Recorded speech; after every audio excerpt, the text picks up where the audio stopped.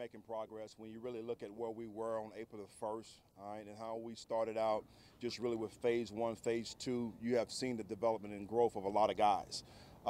Depth, we're always looking for depth. I think you saw that with the draft and the number of guys that we picked up. So that's always going to be important because you're going to have injuries throughout the year, and that's why it's so important as a staff that we really develop those young guys.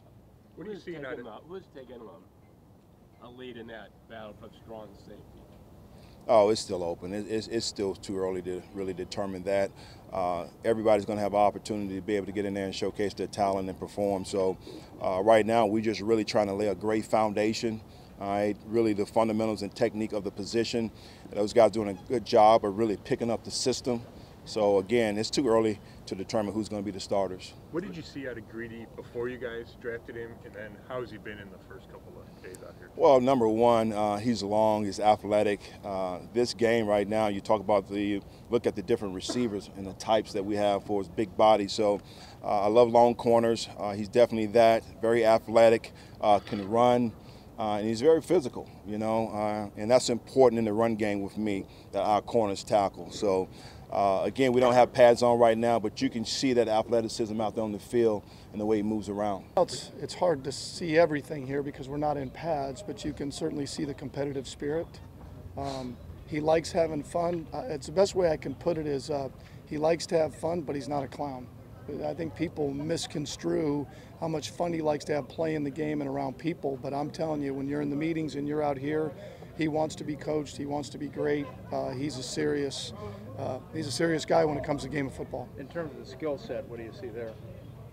Tremendous arm talent, and really has a unique knack once he gets outside the pocket to see receivers down the field and throw it accurately. Todd, your quarterbacks in Tampa Bay last year were aggressive. It's no secret baker-mayfield's pretty aggressive quarterback too. Going into year 2, how do you find that sort of balance between aggression and taking what the defense is giving him week to week?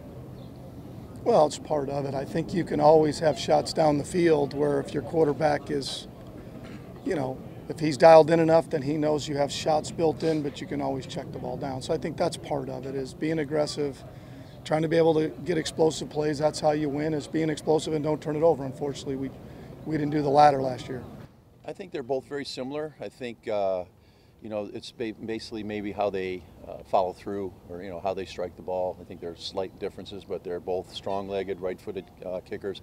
What I talk about a lot, you guys will hear me say this all year long, is for a place kicker to be effective, he's got to have great timing so he doesn't get it blocked off the edge. He's got to have great elevation so he doesn't get blocked up the middle, and obviously accuracy. All three of those things play into it, and all three, both those guys do all three things very, very well. So we just got to continue. Right now, Austin doesn't have the timing down because the other three guys have worked together with Greg, Charlie, and Britton in terms of the timing of the, you know, we want to maybe be around 1-3, 1-3-0, 1-2-7 to 1-3-2 is our parameters. And Austin's a little bit slower than that right now, but as he continues to work with those guys, he'll speed it up a little bit. Right, so you talked earlier about buying into what the Indians were doing. When was the last, I can't think of the last time I looked at offensive, defensive coordinators on this team and not be impressed with them. And some of them haven't done very well. But these guys look like they actually know what they're doing. Are you going to say they won the press conference? They won the OTAs. Everybody wins the press conference. When was the last, other than Bobby Valentine? Who was the last one? Bobby Valentine was made up enough for 10 guys. Or other than Adam Gase, who was introduced as the New York Jets head coach, and his eyes all of a sudden were this big, and they were just darting everywhere. Well, you just realized he was a head coach? Maybe.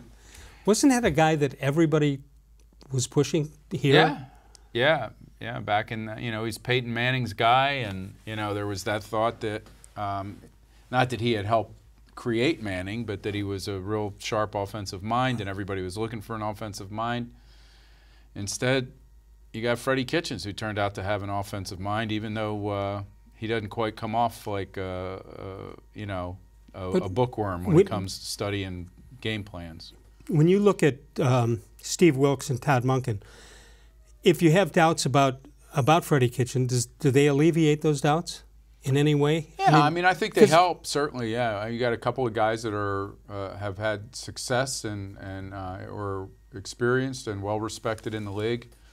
And we've all said before, and I know you've been a proponent of not overburdening head coaches here Right. with play calling.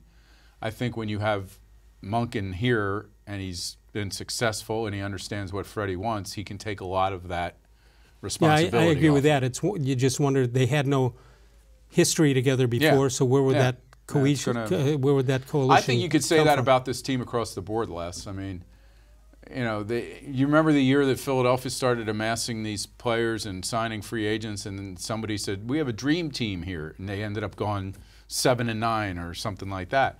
It's just not that kind of game where you just throw people together and think, oh, they're talented, we'll be 12-4. It's just not. And if they could prove that, you know, that can be gained in a single training camp maybe, with a good start, but you know, it's a tough league to turn it around and win it. I've spoken to Doug Deacon numerous times about this, where now you need to get the cohesiveness between linemen is 3-4 weeks, 3-4 games.